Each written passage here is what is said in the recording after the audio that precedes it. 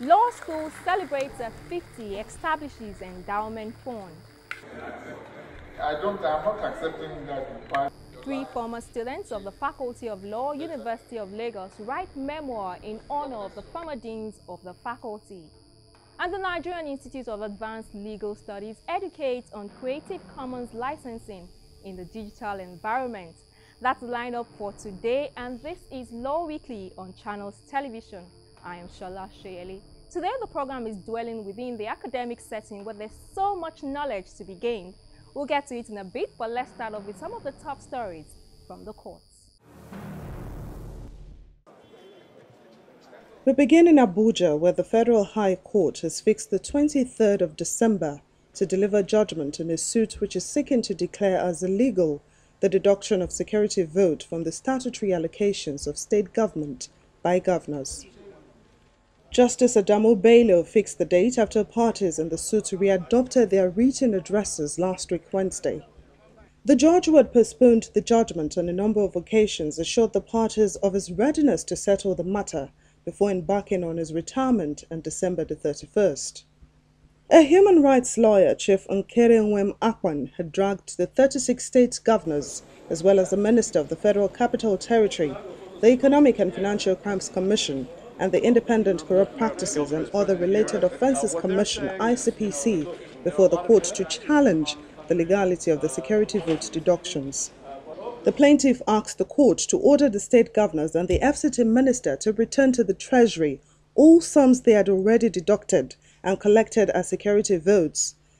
He also asked the court to declare that the EFCC and the ICPC were in breach of their statutory mandate for failing or neglecting to investigate the security vote deductions made by the state governors and the FCT minister. He wants the court to order the EFCC and ICPC to immediately commence investigations into the security vote deductions and prosecute the governors and the FCT minister. Staying at the Federal High Court, Abuja, last week Friday, the court ordered the federal government to close its case against 4 persons charged for the bombing of the United Nations building in Abuja. The accused persons, Salisu Muhammad, Enusa Mukailu, Danzumi Haruna and Abdusalami Adamu, are facing a 4-count terrorism charge over their alleged role in the August 20, 2011 bomb attack, which claimed about 23 lives. The case has suffered a series of adjournments at the instance of the prosecution, and last week Friday, after the federal government's prosecuting team once more failed to produce its witnesses in court, the trial judge, Justice Gladys Olotu, who had apparently run out of patience, ordered the prosecution to close its case. Justice Olotu expressed disappointment at the shoddy manner the federal government's legal team went about prosecuting the suspects, even after applying for accelerated hearing during the arraignment. With this development, the case may be coming to an abrupt end. In Lagos, another trial is just picking up steam as the Economic and Financial Crimes Commission last week Thursday commenced the trial of the Speaker of the Lagos State House of Assembly, Honorable Adeyemi Ekuforiji, and his personal assistant, one Oyebode Atoyebi. Both men were arraigned before the Federal High Court Lagos on a 54-count charge of money laundering. The EFCC had alleged that the duo conspired between April 2010 and July 2011 to commit an illegal act of accepting cash payments amounting to over 273 million naira from the Lagos State House of Assembly without going through a financial institution.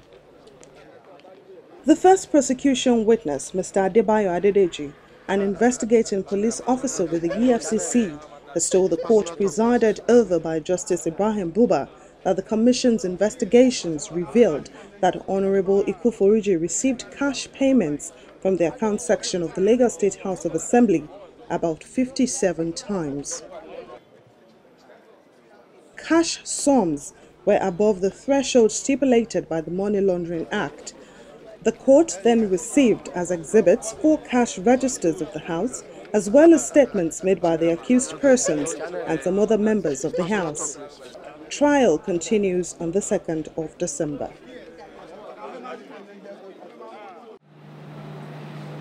The Lagos High Court, sitting in Igboshere in Lagos Island last week Wednesday, conducted a trial within trial to determine the voluntariness of the confessional statements made by the first and second defendants in the murder of the late Cynthia Osokogu.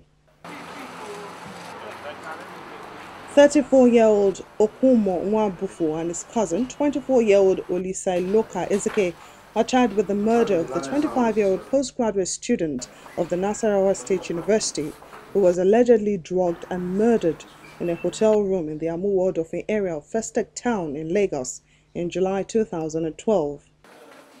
Two other persons, a pharmacist, Oji Osita, and Nonso Ezeke, are also facing charges alongside the initial two. The pharmacist reportedly saw the suspects the drug administered on her, while the fourth defendant was charged with possession of some of the properties of the late Cynthia, including her BlackBerry phone. In the trial within trial, the first and second defendants narrated to the court how they were beaten, tortured, and induced by the police to confess to the crime. They claimed that the torture was done by the policeman and area commander of the Festac Police Division. Presiding Justice Olabisi Akinlade has asked lawyers in the matter to file their written addresses on the trial within trial before the court proceeds on the Christmas vacation on December the 20th. She then adjourned till the 13th of January for adoption of the written briefs and possibly a ruling. Welcome back. The Nigerian Law School was established pursuant to the Legal Education Act of 1962. The school opened its doors to its first set of students on the 2nd of January 1963. Last week, the law school rolled out the drums in celebration of its 50 years of establishment.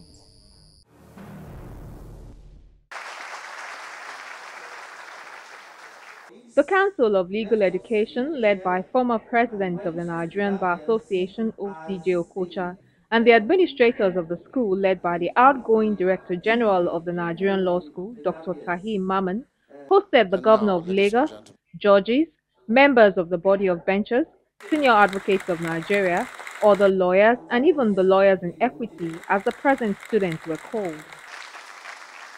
Former President of the Nigerian Bar Association, Chief Wole Olanipekun, who chaired the event, was the first to put the celebration in perspective. I was looking at the list of justices of the Supreme Court, from the Chief Justice to the newest of them. All of them attended the Nigerian Law School. This school has shaped the landmark of this country positively. In a clime where you don't have lawyers, you have ruffians.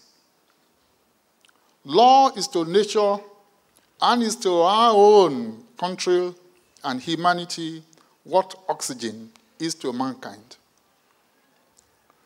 We are rolling out the drums to beat our chests for what this school has attained. Mine is to make a few opening remarks. But I won't go to take my seat without appealing to government to come to the aid, to the assistance of the Nigerian Law School.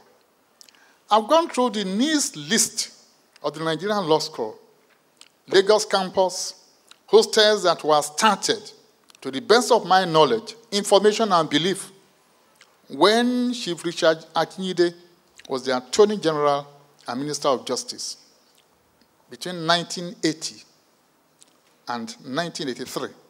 The hostels are there. They are yet to be completed. State of neglect. All of us have sat here one time or the other. But we have to come to join hands to them or with them to bail out our alma mater. More so, when the government of the day appears not to be too much interested in the legal profession. It was just here I was saying, what do we do? He said the first thing we do, kill all the lawyers. No government likes lawyers, with the exception of governments headed by lawyers. And we look forward to the day, may that day come soon, when we have a lawyer as the President of the Federal Republic of Nigeria. The Director General of the Lagos campus, Nigerian Law Mrs. School. Toun Adebiyi, was We will not quick only to reel out surpass the all needs of of them the today, campus. but we will add. We need to change the mosquito netting. We don't want our students being struck down every time with malaria. We need to change the mosquito netting in all the rooms. We have 245 rooms, and each room actually is only 5,000 naira. Then we have serious electricity problem. We have electricity maybe 2 hours a day.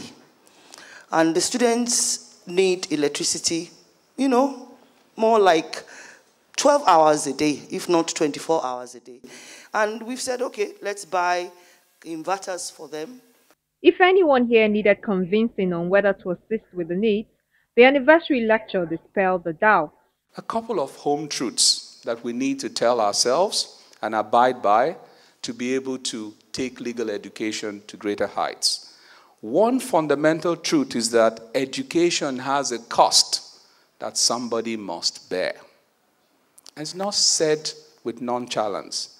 All I'm saying is that somebody has to write the check for education. Secondly, legal education needs in the 60s and 80s cannot be the same in 2013. From a few students then to so many. From 3 months program to so many more months. And the entire law school then wasn't up to a third of this hallowed chambers. And so a lot has changed.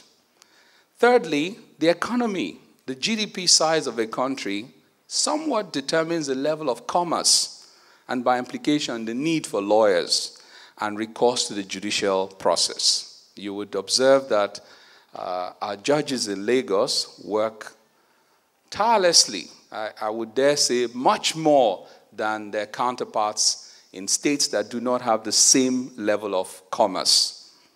So facilities, class size, you would then have to talk to a classroom of 1,000 people. And the environment mean that law and the practice of the profession has changed significantly from what it was in the early days. Let me pause at this point and commend the Nigerian Law School, the Council of Legal Education, for this great initiative. This initiative for me is not just about celebrating the 50th anniversary. It is about kickstarting something that would snowball into huge success. What do I mean by that? All over the world, alumni fund approximately 30% of the university. Alumni includes the past participants for short programs and those who have obtained some degree or the other. The $20 billion Harvard University Endowment Fund is a testimony to this. 1/3 funded by endowments from alumni. Why does this happen? First of all, there's an emotional connect. You do not want to see the institution go down. Secondly, there's also a personal tragedy that your brand disappears if the school you went to becomes disaccredited or simply goes under.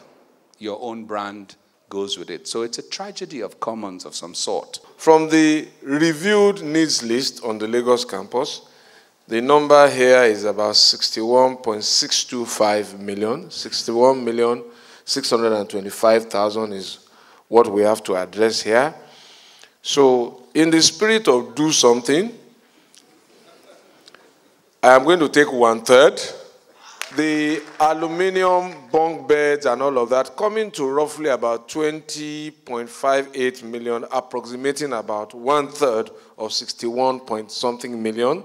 The government of Lagos State will rustle up that money officially and amongst our colleagues who are also lawyers in the State Executive Council. Somehow, we will come through and we will do it within the law.